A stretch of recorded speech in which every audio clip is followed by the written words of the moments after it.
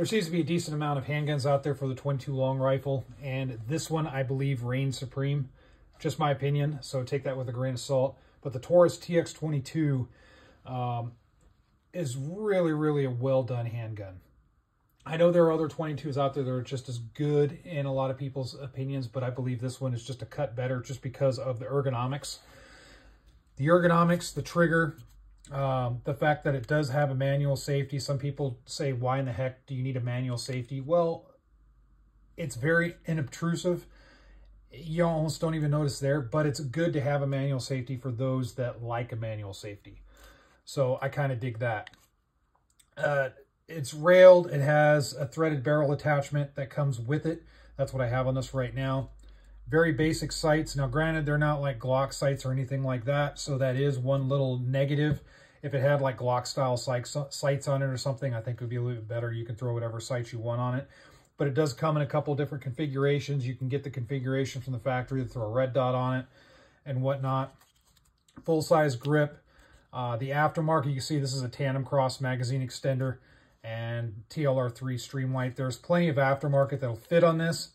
The undercut on the trigger is done well. The cut here is done very well. I get a nice high grip on the gun. Feels really good in hand. And this is a good training gun if you have like Smith & Wesson or HK or CZ or anything like that. When you compare it to this gun, those guns to this gun, it feels very similar in hand. So you can have a 22 training option to go along with your centerfire option. So I really dig that. The reliability is great on these. I mean, this thing is fed all different types of 22 long rifle ammunition. Right now, I have it stoked with the 29 grain Federal Punch ammunition right there.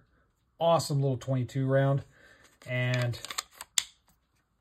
again, I know it's not the best round for self-defense. I've mentioned that in the past, but if I was going to use a 22 caliber for self-defense, it'll be this one right here, the Taurus TX22. So check them out. Don't write them off. There's a lot of people that still write off Taurus because they say, hey, you know, friends don't let friends buy Taurus. Their new lineup of stuff, this right here, the TX22, the GX4s, G3Xs, G3Cs, G3s, the whole G3 lineup, pretty dang good. So they're doing what they can to change their reputation, and I think they're on the right track. They're not perfect yet, but you got to remember this is a budget-priced entry-level handgun, in my opinion. So be sure to check it out. If you haven't checked out these Taurus TX22s, they are awesome.